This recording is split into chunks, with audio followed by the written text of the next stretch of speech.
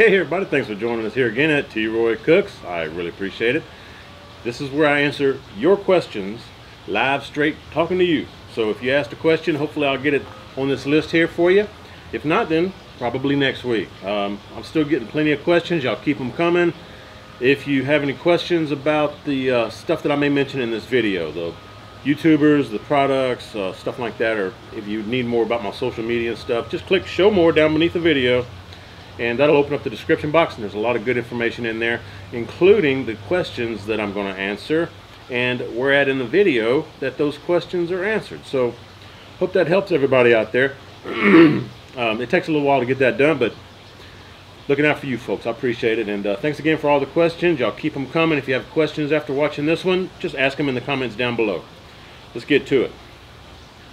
Martin Flores. Hi Troy, what are your thoughts on a drum smoker? Was also thinking about buying a beginner's stick burner. What are your thoughts on Oklahoma Joes and Old Country smokers? I'd greatly appreciate your advice. Thanks, bro. Martin, again, I've mentioned this before. I haven't tried a drum smoker. It's probably the cheapest smoker that you're going to find, but I haven't cooked on one, so I really can't give you an honest opinion on cooking on them. And what I've mentioned before is what I've seen.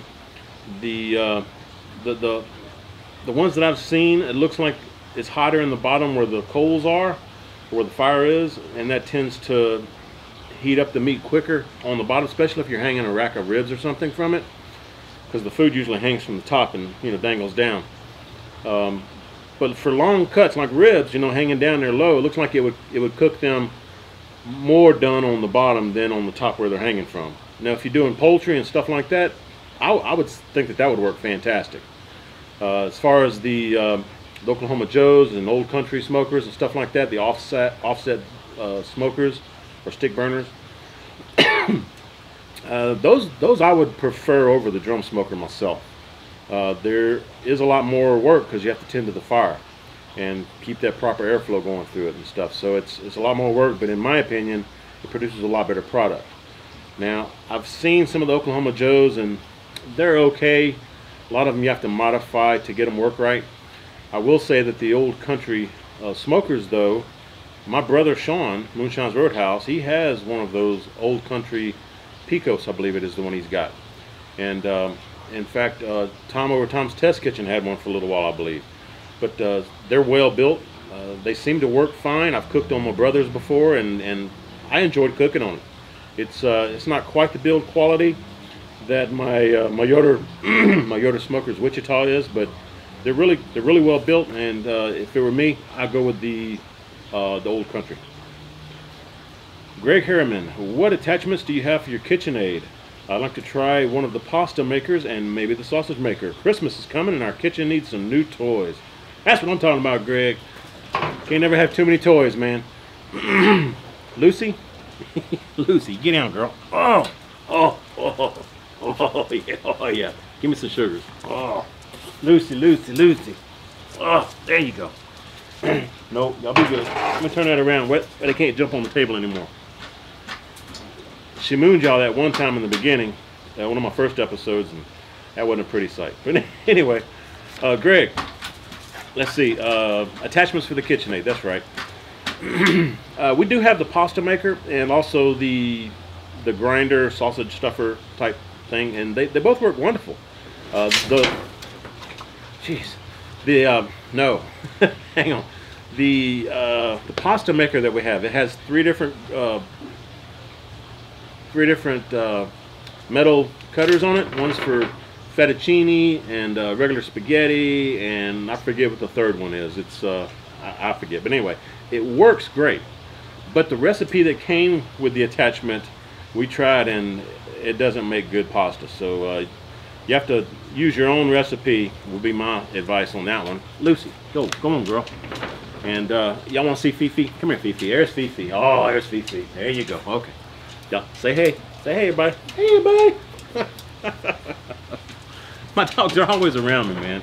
No, Fifi. No. Lucy, get down. Get down. Go on, girl. Go on. I'm trying to make a video. What do you think you are, Marilyn Monroe or something? Huh? What you doing? Come on, girl. Oh, hang on, Greg. I'm getting to you, man. Hang on. Oh, Come on, get in, get in, get in. Hang on, y'all.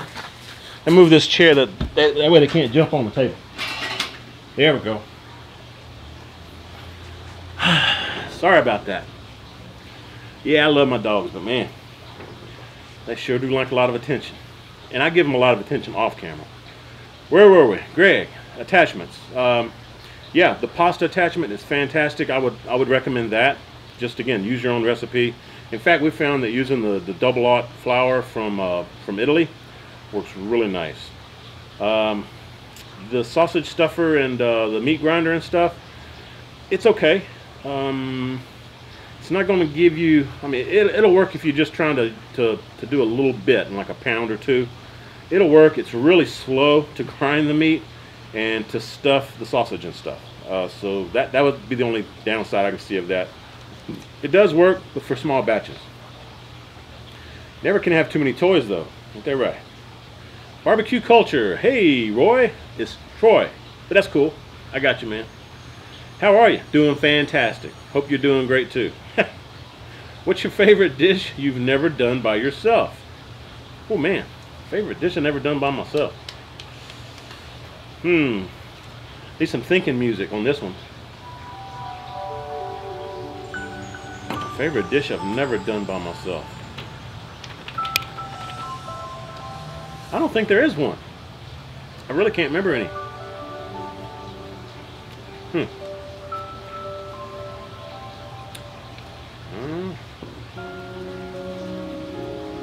I really don't know. That's a good question. I'll have to give that some thought. If I can think of something, I will try to flash it at the bottom of the screen for you. But I don't think I have any. William, a blank. I just enjoy your videos so much, Troy. You're the man. You make them interesting, and you have that deep, bear-like voice. Keep it up. There you go. Say, do you ever cook in competitions? By looking at the products you put out, you really should. No, William, I don't. With competitions, you're on a time schedule, a really tight time schedule to have all that meat done, prepped, and turned in. I'm not a high pressure kind of guy. I'm just laid back, take it easy. You know, I don't like all the high pressure stuff. But you know, if I have family or friends over, they do get to partake in some of that fine food y'all see me cooking. And I've had quite a few compliments, so I appreciate it. Appreciate the question, man. Scott P, love your channel. I have a question and a video suggestion. Can you make a blooper reel? I'm sure you've captured some pretty funny stuff. Scott, that's something that I really, if there's some good bloopers in a video, a lot of times I'll add them at the very end of the video, but I don't have a lot of bloopers. My main hang up with making these videos, and it's going to probably sound crazy to all of y'all that don't make videos, my opening scenes and the endings of my videos. Once I get past the opening, and I may take 5 or 10 takes doing the opening, and maybe 3 to 5 doing the closing, tasting the food. But once I start cooking, from there until I'm plated up, what you see is unedited. That's me just stopping the camera and starting it back up again when I'm ready to talk again. But that's my biggest deal. And the only bloopers I really have is when Karen's in the background trying to mess me up, but she's usually behind the camera and y'all can't see it. But there was one video where y'all could see her behind the camera because the back window was in the back door windows were behind me, and you could see her reflection in those windows. And that was pretty funny. But if I do have some bloopers, I usually put them at the end of the video. Appreciate the question. Jason Stilwell, Christmas is coming up. What are some barbecue gifts suggestions? What are some barbecue gift suggestions for someone who loves barbecue, equipment-wise and or food-wise? Thermometers, barbecue sauces, rubs, or anything out of the ordinary? Yeah, man, I'll tell you what, I love Oak Ridge barbecue rubs, and I also like Texas barbecue rub. And I'll put their websites down in the description box. Again, hit the show more beneath the video to open up the description box and find all these great products. You need some good gloves. You know, I like leather gloves, or some of those gloves that have material like some of the not asbestos, but some heat-proof material with maybe some rubber grips in the fingertips. That would be helpful. Some good tongs are nice. Barbecue sauces, yeah, I would, you know, if it were me and I wanted to really give somebody a nice barbecue sauce, I would give them some of the El Rabbit's barbecue sauce, especially the spicy, man. El Rabbit's barbecue. Yeah, that's good stuff, man. And also the Tim Bucks, tim-bucks.com, I believe. Both of those they're really close in flavor, really, really good. But I like the spicy version of them. Also, the Texas pepper jelly. All that rib candy stuff, man. That rib candy, y'all see me glazing on my pork, my pork ribs and all that? Ooh, that stuff's good, man. Really, really good. And it's got habanero flakes in it, but don't let that scare you because it's so sweet. It balances the heat. So, I mean, I can't handle the heat like I used to. I wouldn't go out and buy a habanero pepper and bite into it. I'm not going to do that. Serrano is, or jalapeno is probably about my speed right now. And man, I tell you, that Texas pepper jelly, the rib candy that I use all the time, just the regular, not the 2 times or 3 times or whatever they have nowadays, but just the regular habanero. I like the habanero mango pepper jelly, rib candy. But I've tried all of them. They're all really, really good. And they even make it without the habaneros if you're interested. So I would go that route. As far as thermometers, yeah, man, they've got some great ones out there. The Maverick ET733. It's a wireless. It's got a little handheld you can hold with you and leave the main base at the pit. And the same thing with the new ThermoWorks Smoke. It's the same setup. You've got the base sitting over there with the probes in the meat by your pit, and you've got a little handheld device telling you what the temps are so you can walk away and do whatever you want to do. And it's good for about 300-foot range, site to site. And I can tell you, I can hook that thing up and be in the front of my house, which is probably a good 50-60 feet. And it works fine through the walls. So hope that helps, unless you want to buy somebody a barbecue pit. Yoder's, but also I mention Yoder a lot, but you know, Gator Pits is also really good. Lang smokers, they're really good, but Lang is reverse flow. I've never cooked on a reverse flow, but they're supposed to have really even temperatures across. Jambo Pits is good. But a lot of these other ones, you know, you're going to have to wait for them to build the pit. One of the reasons I went with Yoder is because I had put the order in and I had the pit delivered within 8 weeks. About 7 weeks, I believe. So, and they delivered it. Pretty cool. Anyway, hope that helps, Jason. Daniel Zamora, great chat, buddy. My question is, what is your opinion on reverse flow smokers? I was just talking about it. Have you cooked on one? Thanks. Troy, keep up the great job. I appreciate it, Daniel. I've never cooked on one. In fact, I've never actually seen one. But again, I hear that they work very well because your stack and firebox are both on the same end, meaning the flow from the firebox, the heat is going under like a heat management type plate, and then back over. Once it hits the other end, it bounces back and goes over the meat and then out the stack. So that's why they call it a reverse flow. And I've never used one, never seen one in action, but I hear they work very well. I may get one if I get another pit just to see what it cooks like, you know, but I hear they work very well. And I just mentioned Lang. I believe Lang is out of Georgia, I think. But they make one of the better ones out there from what I've read and heard about.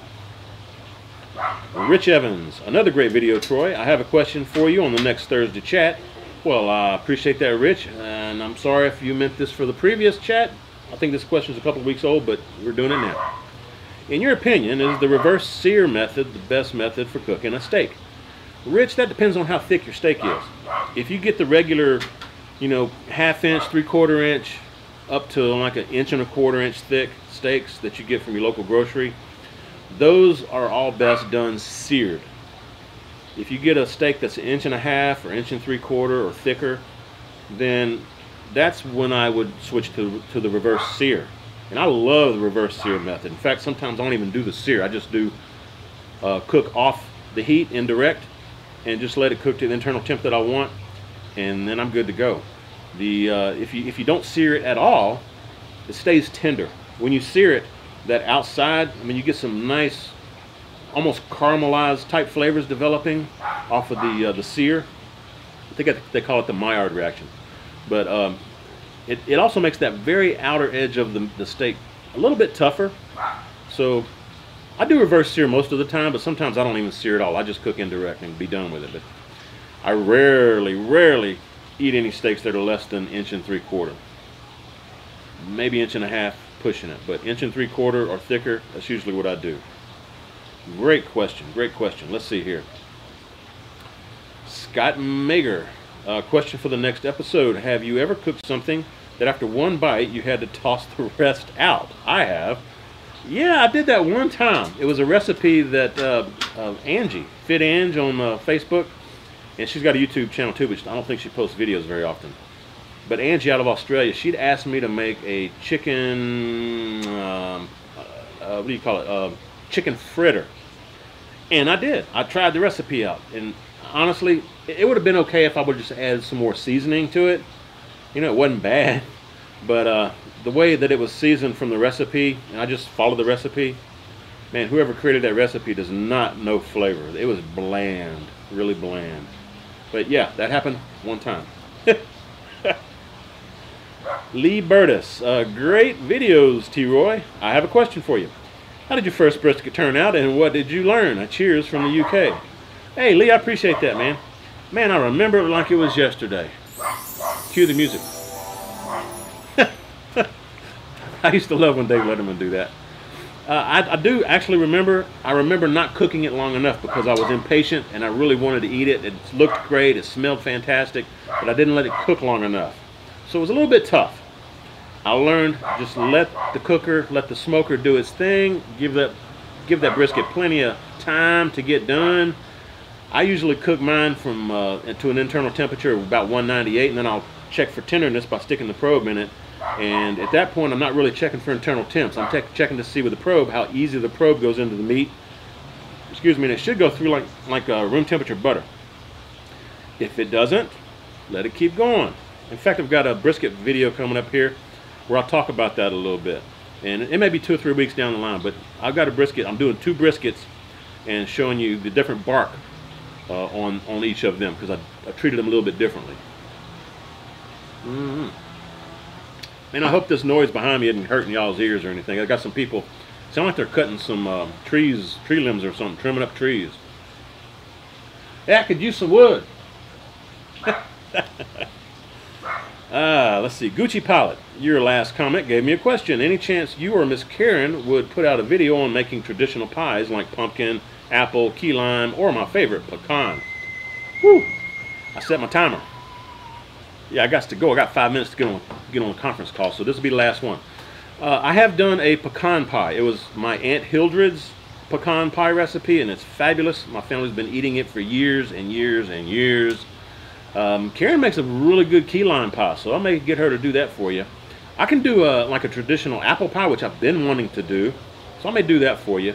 But if I can find that pecan video, I'll put it up here for you. Great, great. It's old, man. My Aunt Hildred was born like in the late 1800s or early 1900s. So we've been eating that pie recipe for a long time. Really good. From Louisiana. Good stuff. Yep. All right. Doggone. I hate to cut this short, y'all, but I got plenty more questions I can answer on the next one. I appreciate y'all sticking around. Y'all give me a thumbs up if y'all like this. I hope you share the video, and when you do, please tell all of your friends that T-Roy cooks responsibly. Until next time, everybody. Cheers.